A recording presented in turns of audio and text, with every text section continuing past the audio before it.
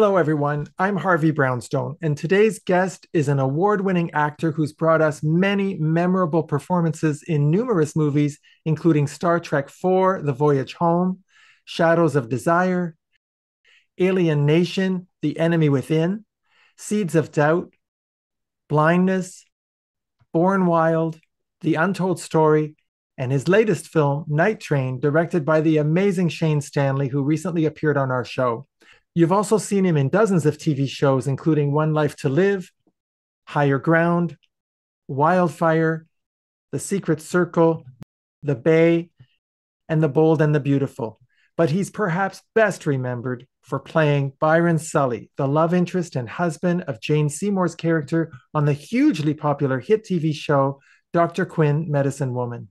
He reprised his role as Sully in Dr. Quinn Medicine Woman, the movie, and Dr. Quinn Medicine Woman, The Heart Within, as well as in the hilarious comedy short, Dr. Quinn Morphine Woman.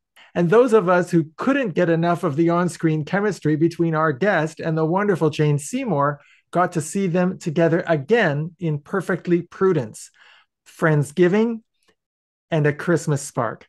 In 1993, he was included in People magazine's list of the 50 most beautiful people in the world. But he's so much more than that. Besides being a great actor, he's a highly skilled chef, an avid cyclist, and a very devoted family man. I'm delighted to welcome Joe Lando to our show. Joe, thank you so much for being here. Thank you. That was wonderful. I appreciate being here on this very cold and wet day here in Los Angeles. Joe, you've had such an interesting career starting with soap operas. You've appeared in a number of them, including One Life to Live, Guiding Light, and most recently, The Bold and the Beautiful. I've heard it said that working on a soap opera is the toughest work in the business for an actor. Do you agree? It definitely is. I mean, I've done a lot of different things as an actor, but working on a soap it's so grinding. You have to do so much work every day. And now, it's different than when I was on One Life to Live and Guiding Light. You used to shoot just one show a day when I was on One Life to Live, and that was plenty. He'd have like 20, 30 pages. But now they shoot multiple shows. Like in The Bold and the Beautiful, they'll shoot 3 shows, 4 shows or something a day, and it's incredible. These poor actors, they have to study 50 pages of dialogue, 40 pages, and that's incredible. But yeah, it's the toughest job out there, where as opposed to that, on Dr. Quinn, we were doing 9 pages. It was a big day. There was a lot more action and stuff, but soaps is way tougher than anybody can appreciate unless you're there doing it. Now, when I was doing my research about Dr. Quinn, Medicine Woman, I believe I read that you were cast in the show even before Jane Seymour. Is that right? That is correct. I was still finishing up my stay on One Life to Live. They had me back to do the storyline where Jessica Tuck was leaving, and I was under contract with CBS for a pilot development deal. And they send you 3 scripts, and you can deny all 3, and then you have to back some of the money, or you take one of them, which obviously you do. And the first one they sent me was Dr. Quinn, and it was a Western, and no one was doing Westerns. I had just seen The Unforgiven and Dances with Wolves in the past few years before that. So that was still fresh in my mind. And I was just praying that, people would want to see a Western again. And I always wanted to be a mountain man. And so I asked if that would be okay. And they were like, well, that's who we were thinking, you could play in this thing. I was like, that'd be fantastic. And I picked that. And well, they're like, that's great, but we have to wait and see, how this develops. If we find a Dr. Quinn and all the stars align, and they did. And yeah, I didn't find out until I came to the set. I was in New York. I flew back, finished up my storyline on One Life to Live, came back and came to meet Jane on the set in Pasadena, where they were shooting the Boston scenes for the pilot. And there she was, Jane Seymour. So take us back to the night you were watching the pilot for Dr. Quinn, Medicine Woman, not knowing whether it was going to be picked up by the network. Did you have any confidence that the show would become a hit? Honestly, I don't know. I was so nervous. I know where I was because it was on January 1st. So we celebrated the night before, whether or not it was going to become a hit or be picked up or anything. We just, I was happy for what had gone down, the experience. And I was in Arizona with my wife, who's not my wife, but at the time she wasn't, and my best friends. And we put on tuxedos, and I had rented a room in a nice hotel. And we lived large. We had champagne and, and acted like big shots that night. And then the next day, my wife and I stayed in the room, ordered dinner, sat there, in front of the TV, eating our room service, watching the show. And I was like, is that good? Was that okay? Because my wife hadn't seen it yet. And then all the calls came in from all my friends and my family, and they all loved it. And, you can't tell by that. They say, oh, wow, that was terrible. You really stunk it up, Joe. But no, then the next day we left and drove towards California, and cell phones weren't a big deal then yet. So a lot of people weren't calling me, and I really didn't have a connection where I was up in the mountains. We rented a cabin. I didn't want to come back to town. I was really scared to find out the news. I was sitting in the cabin, and my wife knew that I was a nervous wreck, and she said, why don't you just go make the call? And so I went down the street to a phone booth. I called back to LA to find out, and heard that they had gotten, we tied for number 6 with the Sugar Bowl on January 1st. And that was 30 million people or something ridiculous like that. So that was the start, man. And then it was just like a rocket ship after that. Well, I'm sure you would agree with me, Joe, that the on-screen chemistry between you and Jane Seymour was and still is pure magic. And as you know, it doesn't always happen. Even if the actors have a close personal relationship, it sometimes doesn't show on screen. Is there a way for you to make that happen? No, I mean, I've heard other performers say the same thing. It's there or it isn't if you force it. You've seen people try to force the chemistry before, and it just doesn't work. And I don't know. I've had that experience with a few actors, and Jane is like the number one. We just click. It just works. I don't know why, but it does. And thankfully it worked so well. We didn't have to force anything. And like you saw in the Christmas Spark, this last thing we did together, that was just a hoot. We had a good time. I was envious when she got the job because I read the script and I thought this could be fun if the two of us did that. But I thought they were going to hire a Canadian actor, and that I wasn't even in the running. But, a couple weeks later, they called me up and asked me if I wanted to do it. And I was like, let me think about it. Okay. Well, it's well known that you did many of your own stunts on Dr. Quinn Medicine Woman, even really dangerous ones like running on top of a moving train. Does doing your own stunts make the character you're playing feel more real to you? Everything that you can do as an actor, in my opinion, that the character's doing makes it more real for you. Running on top of a train was just like a childhood fantasy that I wanted to do. And when I'm reading the script and, the screen direction says, and Sully jumps up on top of the train and runs across and then jumps in and kicks the conductor, I was like, I don't know if they're going to let me do that, but I'm sure he's going to ask for it, And that was just so cool. The train wasn't going really fast, but the reality is I was up on a train running on top of it as it was driving down the tracks. And there wasn't there were pads for me to fall on. And then swinging in and hitting the guy, that was really cool. Yeah. Now, many people say that you should never work with animals or children, but you did both on Dr. Quinn Medicine Woman. The animals, the horses, that beautiful dog Wolf, there were deer, there was a bald eagle, a rattlesnake. There was even a grizzly bear, if I remember right. Was there anything that you ever refused to do on that show? No, I even ate live worms in one episode where Sully falls off a cliff at the end. It was a real cliffhanger. I literally fell off the cliff and is he alive? And he comes back the next season and I'm busted up and I've crawled into this cave and I'm, trying to stay alive. And there was a scene where I reach up into a nest and I find some robin eggs and I chow down those and then into some wood to get some grubs. And so I really did it. I was like, I got to give this a shot because God bless the prop guys, but they put some gummy bears in there and they took their grubby little hands and they tried to form them into worms. And I'm like, well, now I'm not eating those for sure. I'm going to eat the real worms and give that a shot. So yeah, there's, I don't know. I never came across something that I wouldn't do. I designed a stunt when I was on higher ground. I copied a stunt that I saw many years before performed by the great Dower Robinson, where he does this high fall off of a building. And I just redid it, but I only fell 4 stories into a bunch of boxes with the green screen over it. And on higher ground, I did that 4 times in a row. And I think the only way I got away with it was because I was one of the producers on the show. And they must not have been very pleased with me at the time. No, it was like, sure, yeah, you want to do that? And we built the scaffolding, and all the guys, built the boxes. We tied them together, threw the screen on there, and I went up and I fell off 4 times. And I knew on the 4th time, I was like, and now I'm done. I'm not doing it anymore, because I started going further over.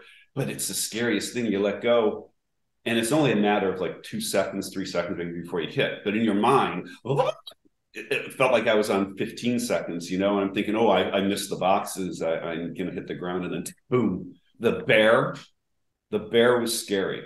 The bear was a scary thing, because that was twice I've worked with a bear, once on higher ground and then on Dr. Quinn. And that bear smelled, and he was big, and he's the largest working mammal, I think, on television or in the movies. And one day when we were doing it, they first had the carpenters build the wall. I've told the story before, but they had the carpenters go and build the wall and have the bear come in and practice pushing on this wall that I'm supposed to be on the other side of, right? And at one point, he puts his paw through the wall, and you see this bear paw come in. Rawr. Well, they built it when they thought for sure that this is going to stand, no problem. The bear came up and practiced first push, boom, went down. The bear is like 900 pounds, 1,000 pounds. So they reinforced it a whole bunch more, really made sure, because I would have been like a pancake on that other side that had it fallen on me. And when they came to do the stunt that day, the bear is terrific. I was right there. He pushed the board through that he was supposed to. You just see this paw come in. They add the growls later on, because if a bear makes noise, a bear's not happy, I was told. So they're always pretty quiet when you see them growling and open their mouth on the set. They're like lip syncing, And so later on that day, that bear's supposed to run through the door because I open it, and then we take off. But the back wall was open so the bear could run all the way through and go out to the trainer. But the bear ran all the way through, kept going, missed the trainer, and kept just running. And the stunt woman who was playing Jane, that lady, she flew. She was running so fast. One of the park rangers, climbed a tree to hide from the bear. And they got control of the bear pretty quickly right away. The trainers yelled and threw some chicken to him. The bear just thought he was doing what he was supposed to do. But I have that on video, actually, someplace in my archives, because I was right behind the real camera, and we had this white wire around us that the bear has been trained that it's supposed to be electrocuted. And if it touches it. But the whole time you're thinking it's just a little wire. How's that bear going to stop? But yeah, he avoided that in the camera and just chased the stunt woman into the parking lot. That was a scary one, but fun. That's really fascinating. When we watched that episode, we have no idea what was going on. I really hope that one day you post that video on social media. It'll go viral.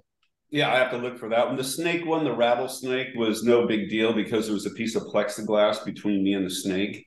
I don't even think he could pick up my heat, correctly through that. So they were like, waving things in front of him, getting to kind of get his tongue out and want to look like he was going to strike. But that was nothing, Easy for you to say. Did you base your portrayal of Byron Sully on anyone that you know, or were you channeling anyone? I was very into the Doors at the time. And so he was Jim Morrison as a mountain man in my mind in the beginnings. In fact, in the pilot, after I get in a fight in the bar and I walk out and Dr. Mike, escapes in a wagon with the kids or something, I'm left walking down the street and it finishes on me. And I just totally did a Jim Morrison, this kind of saunter. If you look back at old posters of him, it's the same haircut. It was like a regular haircut starting to grow out, and so that's what mine was. When I was on the soaps, I had kind of a shaggy haircut for a soap. And then it just started growing out when I knew I was going to be Sully. And I wanted to look like Jim Morrison and Jeremiah Johnson kind of put together, because I loved that movie with Robert Redford. That was one of my favorites as a young man, as a kid. Yeah, so those were, the kind of hippie man vibe. Yeah, very much so. I was wondering, is there any aspect of Sully that reflects the real Joe Lando? Yeah, we're a lot alike in our just kind of sensibility. He's not a complicated man, and nor am I. But I do believe one of the things that I liked about him, and I appreciate about myself, is that we're both very loyal dogs, so to speak. Just like his wolf, and he was loyal to his friends and his family, and Native Americans who were his family. They adopted him, saved his life, and he always stood by them.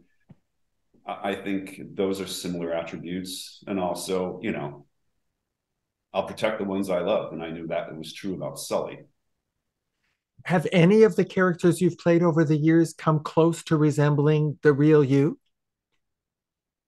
Bits of Sully, and I think Jake Harrison, on One Life to Live, was probably closest to me because that's the youngest I was as an actor. And at the time, you only have a limited amount to draw from in your life. And I was scared as hell and trying my best. So, I went to whatever was easy, probably just being me. I made sure I wore cowboy boots like I did for no particular reason, because I lived in New York City and wouldn't let them do my hair up or make me too done looking. I wanted Jake to be a little rougher around the edges, and I think that was really close to who I was then, and different now. Your characters get a little richer and change when you can do that. And I'm always trying to be better. Never achieved what I really wanted, but I'm still working on it. Oh, you're getting there. Thank you. When I mentioned Dr. Quinn Morphine Woman in my intro, you chuckled. How did that come about? Jane had an idea about that. I know how they approached her about making a Dr. Quinn, and she said, kind of let me think about it. And she was a fan of Breaking Bad, as I was, everybody. And she kind of came up with the outline of it. And then they wrote a script, kind of, just suggestions, more or less, situations that we were going to do, because it's Funny or Die, and it's improv mostly. And so we just showed up on the set, and just about everybody came. And it was, what a riot we had, all getting together. We were at the ranch for the last time because then it tragically burnt down. But to be together with all those people, not getting paid, we're just there for the fun of it. And we laughed. I had tears in my eyes during some of this stuff. They're all knocking on the door. I was off camera watching it, and everyone's just ad-libbing and saying and Grace is willing to give her baby, and oh man, it killed me. And they put this wig on. I got there in the morning, and they put a wig, and I had a really big head, and so they didn't judge right on the size of the wig when they put it on. They had it right here to my hairline, kind of like this hat is on right now. And as the day went by, I was waiting to shoot because we were doing other things, and the wig just kept sliding back further and further. And before we shot, they were going to fix it. No, this is even funnier, don't you think? It doesn't fit. and every time I see that, I just crack up. Jane's so good in it, and yeah, it's a funny thing. If no one else has seen it, and people haven't seen it, you got to go to Funny and Die and check out Morphine Woman. It's absolutely hilarious. I remember very distinctly, after Dr. Quinn Medicine Woman was over, I wondered if you ever felt unfairly typecast or pigeonholed as an actor because you were so prominently identified with the Sully character. Yes, and when I used to have hiatus from Dr. Quinn, I always worked. I appreciated the fact that I was on the train and I was moving forward literally with my career, and I never wanted to take a moment to stop. So I would, on our hiatus, which was usually like 8 weeks maybe, I would do a movie of the week, which took up sometimes 4 or 6 weeks, and then do a little independent film, which was usually 2 or 3 weeks or whatever, and then a couple of days off, and then boom, right back to Dr. Quinn. When I would have those times off, it was always difficult for even CBS, who I worked for, to put me in a movie of the week because it kind of had to fit the character. or whatever. So I was able to make it work several different times with the long hair. But a lot of times I'd be like, it's just so identifiable. You look like that. And it's tough to put you in something to get people to not think of you as Sully. So I listened to that for almost 7 years, right? Show gets canceled too soon, in my opinion. We still had some stories to tell and we could have finished it up a lot better, but too soon. And I cut my hair off and went to this famous, guy who cuts people's hair in Beverly Hills and had this haircut done. And I was like, wow, this is totally different. Started going around auditioning again. They're like, where's your hair? Oh, and then they weren't so excited to hire me with my short hair. I was like, wow, we can't win. But eventually people stopped thinking about that and let me, try a different look and a different me. Because that was my plan always. If you spend this much time in a series, if I grew my hair, cut my hair shorter, I'd watched other actors do it. Mel Gibson did it, grew his hair long, cut it short, started short. So that's what I was trying to do, because there's not a lot of different looks I can have, Well, besides Dr. Quinn, my favorite TV show of yours so far is Higher Ground. You play the headmaster at a very special therapeutic residential school for troubled adolescents. And the show dealt with many serious issues like substance abuse, gang violence, eating disorders, learning disabilities, even suicide. You were the executive producer of that show, and it got great reviews. Why wasn't it renewed after the first season? Thank you for that. It was one of the best experiences of my life working on that show. Being a producer is tough. I tried to be as involved as I could be. A lot of times it's just a vanity title. It was a tough job being the producer, and like I said, it sometimes is just a vanity title. But I didn't want that. I wanted really to be part of it, and so proud of it. We cast a bunch of really young, good actors. They were all basically the people they were playing. We had great stories, good writers. Michael Braverman was one of the producers, Matt Hastings and Doug Schwartz. It was an interesting combo of people, but we really loved what we were doing, thought we had a good message. And the show would have been picked up had the network that it was on not been sold, and then that got lost in the shuffle. And, it was tragic, really, because I really liked it. And it hurt. It really hurt when the thing went down. But I'm very proud of what we did. And the letters that I would get, the fan letters, and the rest of the cast, they'd be so moving. And after so many years of being told, oh, you have pretty hair and la la la, and this and that, to be told, you saved my life and you made a difference. And literally me, I still have a box full of those letters in my office in safe. And I keep them, in every, 5-6 years, I read them and I feel good again about a lot of things, and about the fact that, we're not just entertaining people, and we're doing a lot more sometimes. And that was great. Well, you are very justifiably proud of what you achieved on that show, Joe, in terms of socially significant programming that actually had a therapeutic component to it. One of the things I really loved about the show was the famous quotes that started each episode from people like Shakespeare, Oscar Wilde, Mary Shelley, and even Elvis Costello. That was a brilliant concept, don't you think? Yeah. And someone brought that up, and I was like, I love that idea. I mean, we tried it, and it was just like, I go, got to do this every time.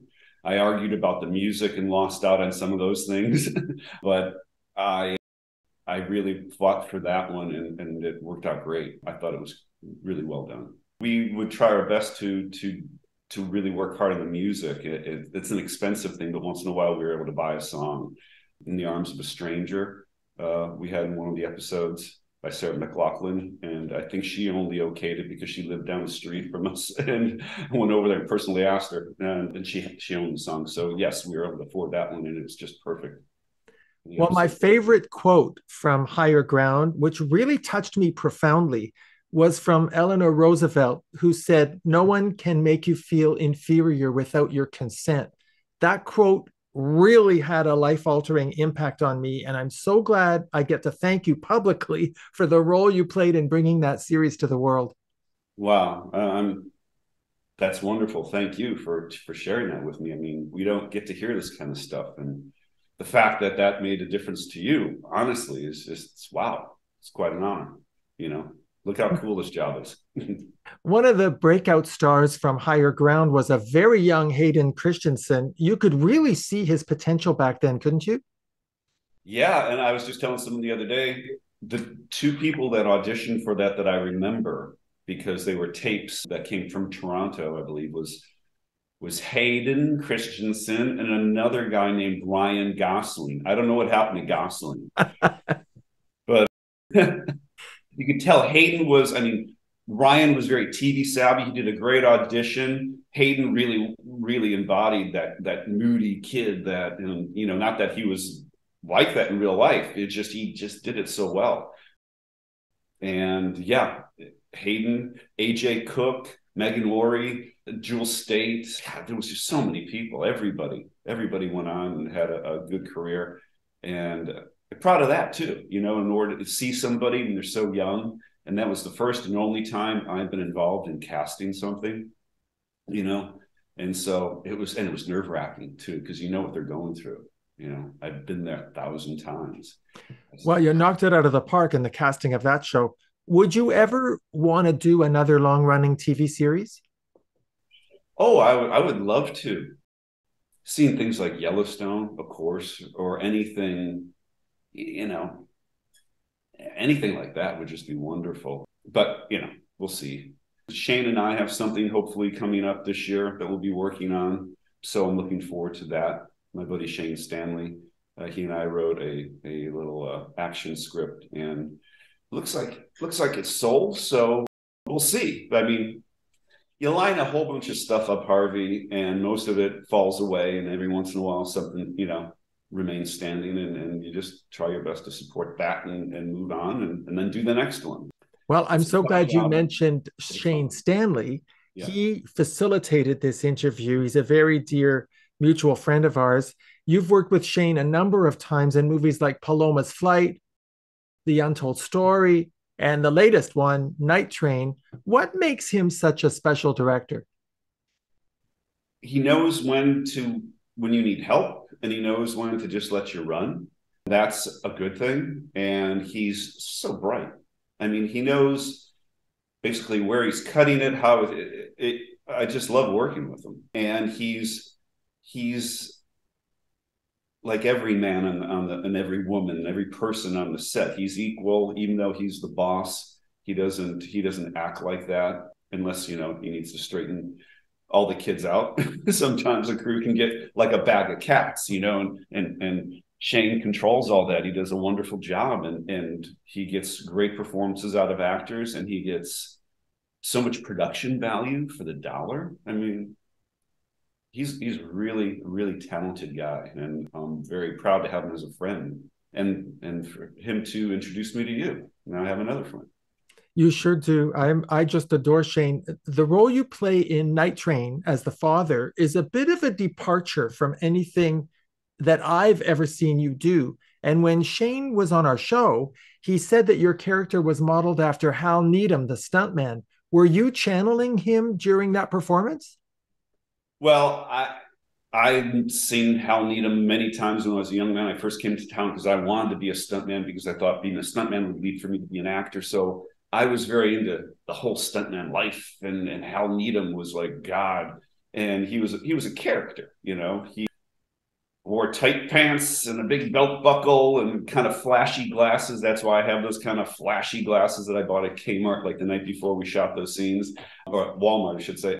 And I had known a lot of guys like this over the years on Dr. Quinn, especially because I was working with some OG stuntmen from, you know, the old Westerns who were just kind of finishing up their careers when they're on Dr. Quinn, and saw the pain that they worked through, you know, they sacrificed their bodies for a job that at the end of the day, you know, no one really remembers you, and it's kind of a thankless thing. And, you know, I saw guys fall off horse, break their arm, get back on the horse and do the stunt 3 more times.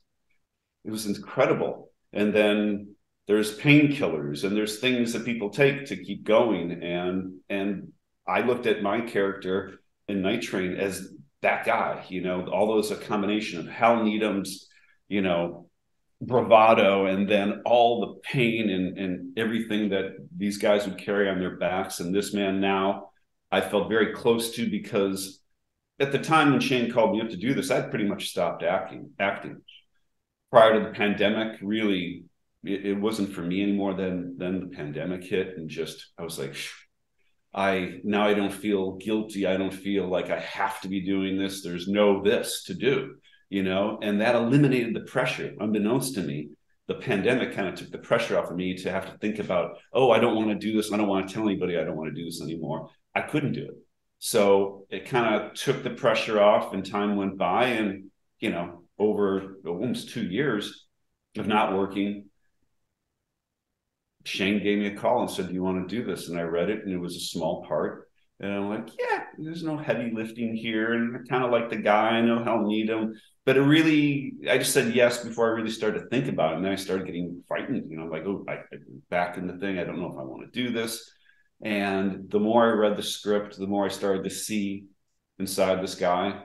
And I was like, I'm into this. I want to really do, I understand who he is. There's a lot of me in that character.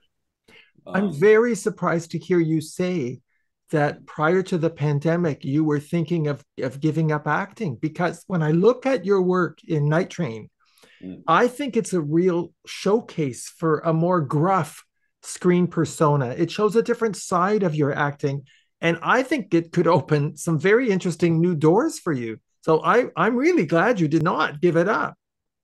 Well, thank you. And so am I, you know, and whatever comes will come. And I just was so happy. And the scene that I have with my daughter in the junkyard, it just clicked when I was walking to the set. It was just like, all of a sudden, just everything was real. I used a 9-iron as a walking stick for my character, which was my father's 9-iron. And as I walked there with it, I started feeling like all the pain and everything that I didn't really have, but just all the pain that this guy had. And it just was just perfect. It's just, you know, that magical little thing that happens sometimes when you're an actor. It's just a click, and you're that guy. And I knew I was that guy for that day, you know, and it really felt good. And then I was hooked. It's like, damn, he did it to me. Now he's got me hooked, and I'm back in it. And, you know, and then I worked on a couple soaps in between. And then Christmas Spark was a totally different, you know, with Jane, a totally different kind of person and character. Again, a lot like me, that guy is. I mean, I like to goof around. I like to have fun. It was the lighter side of Joe, and Night Train was the darker side. I'm really, really glad that your destiny has gone in this direction, because I think you're about to see a whole lot of different kind of portrayals that you'll be doing that completely separate you from your previous work on TV, but give you this whole new career as a character actor with a history. You know what I mean? It's layered and it's complex. And that's what we saw in Night Train. And it was very refreshing. I think maybe that introspection during the pandemic has done something to your perspective as an actor in who you really want to portray yourself to be now. It did. And, you know, it's growing up too. You get to a certain age, and it took me a long time, boy. I'm slow to mature sometimes, but when I had time to be very introspective, just by myself, and think about me and life. And all of a sudden you're like, okay, I'm happy where I am. I'm happy who I am. I'm aware of the fact that we all get old, and no matter what you do, you can't stop it. So you better embrace it. You better take care of yourself and love yourself. And you know what? You are who you are. And if people don't like it, sorry. There's nothing not to like, Joe. You've worked with some other great directors like Matt Hastings, who directed you in Higher Ground, Bloodsuckers, and Engaged to Kill, I think. Yeah. Do you have any desire to direct? You know, when I was on higher ground, that was my intention. I wanted to, in the second year, direct, every fifth episode or every fourth episode, something. I really did. I wanted to, and I enjoy it. But now I think I'd rather, as an actor, be able to come to the set, do my job, and then go home and not have to sit with that baby for another year, because sometimes that's how long something will take. Shane, he just sweats from the moment he starts it, doing the pre-production all the way post until it's released. He's there doing it, and it's thankless, and it's a lot of time. And so, in answer to your question, I used to want to, but now I guess I'm a little too lazy. Well, you've mentioned the Christmas movies. You've made two terrific Christmas movies for the Lifetime channel, A Very Charming Christmas Town, and your most recent one, A Christmas Spark, co-starring Jane Seymour, which was the most watched Christmas movie on TV last year. In case you didn't know, I found that out. Wow. Is there any truth to the rumor that there's going to be a sequel to A Christmas Spark? The truth is, Jane and I say, yeah, we're just waiting to hear from Lifetime or the fans. They should, talk to Lifetime about it, because they're really the ones that drive the bus at the end of the day. And they pay attention to the fans. And Jane has a huge fan base. And I know people will come to the party if we do a second one. And I know that Jane and I and Rhonda, our director, our great director, all are up for it. So I would love to be able to go back up to Vancouver next year, or this year, I should say, and do a sequel with the cast that we worked with. I had a great time, and see, something more of those two, Hank and Molly characters, because they were fun, and I could see doing more than one or two or three. Okay, so everyone watching, you know what you need to do. We've got to send a deluge of requests to Lifetime. Now, Joe, I know you're a very humble guy, but I assume you know that you also, it's not just Jane, you have an amazingly large and extremely loyal fan base worldwide. They follow everything you do, and they maintain social media sites dedicated to you and your work. That must be so gratifying.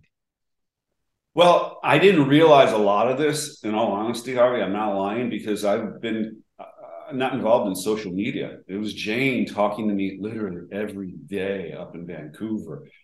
You've got to take a picture for the Instagram. You got to do this. I was like, I know, no. We'd get in arguments about it. She's like, you got it. And everybody else was like, yeah, I think in this girl's fun. I said, I'd never done it. Okay, all right. And then I started like one day in my trailer. It's like, okay, I'm going to do this. I'm start. She's like, have your kids help me. It's like, I'm going to try to do it myself.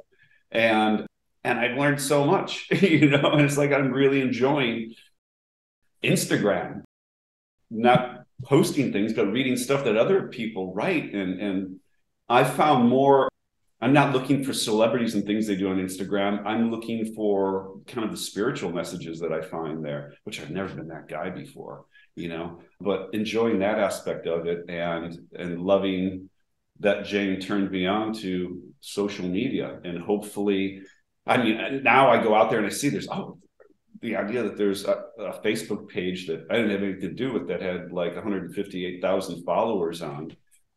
I have to figure out how to do a decent Facebook page, and I guess, have people from there follow me too. And I don't know how to interact with it. I know I don't mean to sound like such a guy out of a cave, but I don't know much about this stuff, You've got kids, they'll show you. Yeah. Kids are like, Facebook, Dad, who does Facebook? It's Snapchat and Instagram. I'm like, I'm happy with the Insta. I like that. And yeah. And so I'm honored. I'm blessed to have these fans that have stuck by my side. And yeah, they're just wonderful and supportive, and really make this old guy feel good sometimes. Well, Joe, I love that you say that, because you've had a long career. Your success certainly didn't come overnight. You struggled in the beginning, working as a cook in a restaurant until you could make a living as an actor. Do you have any advice for any young aspiring actors out there who might be watching this interview? Well, I think a lot of people are misinformed by what they see today, that people can just easily become mega stars. Yes, some do, but the amount of people that fall by the wayside, guys, becoming an internet sensation is one thing, but working as an actor, from where I come from, it's hard work. You put in your time. You just, you do what you have to do. I worked in restaurants. I catered motion pictures. That was satisfying because I was not only cooking, which I like to do, not to that extent, but it's hard work. But I also was on set, so I got to see actors and work with people at a different level, but observe them working and learned from that. It's very important to understand that from my perspective and people my age who are in the business, we worked really hard, and it was 10 years of hard work to get your lucky break. And then it's not overnight, and sometimes it doesn't last forever. So for young actors, study, put in the time, don't make a fool of yourself. I studied for a year, almost two, before I even went out on my first audition, and still was terrible. My first audition was with John Travolta. It was crazy. I couldn't believe that somehow I got ahead of the line and got an audition with John Travolta for a movie called Perfect with Jamie Lee Curtis. Oh, yeah. And didn't get the part. They offered me something like a Chippendales dancer part. I was like, nah, that's not really what I want to do. I can't dance. But really worked hard, put in my time, and opportunities come up and you take advantage of them. I just have been very lucky and blessed, and things just lined up. But I did stand around for 10 years waiting for it to happen, working and trying my best. And it was tough, but good things take time, and study your craft, and hopefully it'll work for you. It doesn't matter what you look like. You used to have to be like a beautiful woman or a handsome man, or people don't look at looks like that anymore. It's not like, oh, he's movie star handsome. It's like a movie star comes in all different kinds of shapes and sizes and colors and personalities. People, it's amazing. This acting world is so much bigger than it was earlier, when I started. Well, one of the things about you that I think is so remarkable is that although you were very much perceived as a heartthrob, and People magazine said you were one of the 50 most beautiful people, you have never lived the so-called Hollywood lifestyle. You've been very happily married to your wife, Kirsten, for over 25 years. Everyone who knows you says that you have always put your family first. Where do you think that stability and that maturity comes from? Like I said, I matured slowly. I got married when I was 36. I had my son. So yeah, 36. I knew by looking at other people, being an actor, you observe other people, and I couldn't help but observe my friends and people close to me who were working their tails off and missing their kids growing up. And I just spent all my time working on my career and dedicated myself to that, knowing that later on, I'm going to be able to have this family that I want so much. But right now, I won't be a good husband. I won't be a good father. I won't be a good anything unless I concentrate on what I have to do.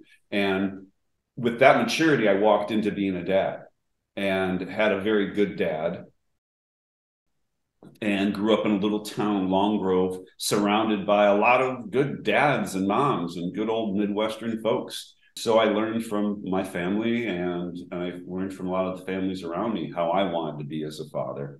I didn't want to do it until I could really give it my best shot. And so I waited a long time. And with that came a little more maturity.